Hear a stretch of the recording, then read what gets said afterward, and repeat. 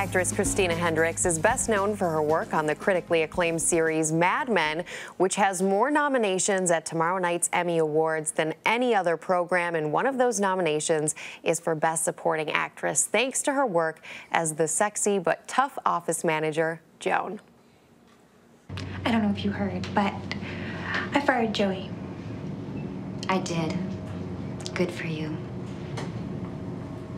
Excuse me? Now everybody in the office will know that you solved my problem and that you must be really important, I guess. What's wrong with you? I defended you. You defended yourself.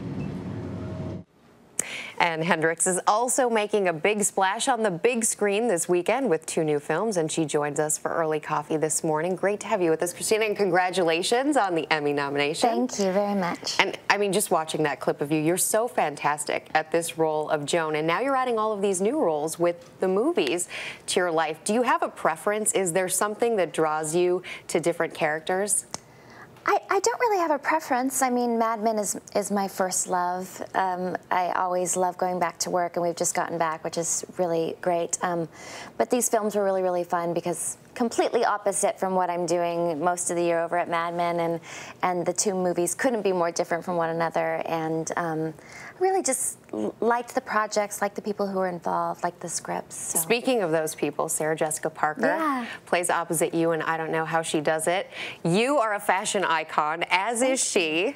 In many respects. I think she takes the cake on that.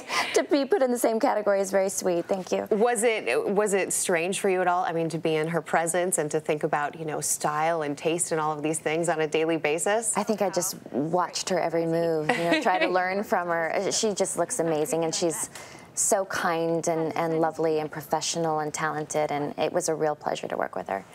Speaking of style, you're known as you're not the girl who comes out in black. Usually. You love color, you embrace it, you look fabulous in this navy. Thank you. Do you know what you're wearing to the Emmys yet? I know what I'm wearing. It's not black. It's very blingy. Blingy? Yes, it's very sparkly. Okay, and did your husband have a hand in this? No, I usually walk in, I try it on, and I go, what do you think? And he goes, that's so beautiful, and then, you know, but he says that about everything, so. Well, you're lucky you have to have your girlfriends, you know, to give you feedback as well. So it's going to be blingy. Now, here's my question about your husband, because he's been wonderful. He stood by your side, and he has also had to see you, you know, be this sex symbol in many cases. Esquire, for example, by females. Choice named you the most beautiful woman. How does your husband think of that? And then also, who do you think is the most beautiful woman? Oh my gosh, well, how my husband feels about it is he just goes, I told you that years ago. I've been telling you that. I said it first, which is very nice. Who do I think is a beautiful woman? God, so many. Kate Winslet, Helen Mirren. I don't know, there's so many beautiful women that I admire in this business. In terms of the roles that you've been doing, I mean, Joan is the one that people know you the best for with Mad Men. What can we expect in the new season? I can't reveal anything to you except for that the scripts are amazing, and we're really excited to be back, and there are some surprises in the beginning right away, and you know, we'll have to see. The other movie that you're in, Drive, much darker, and a huge departure from the role that we've seen you play so many times. How about that one? Well, it's directed by Nicholas Winding Refn, who I think is just sensationally talented. And I had seen a couple other films that he had directed, and I really, really wanted to work with him.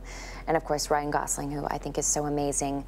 And it is dark, and it's very stylish, and it's completely different. I'm really proud of the film. I think people are going to really like it.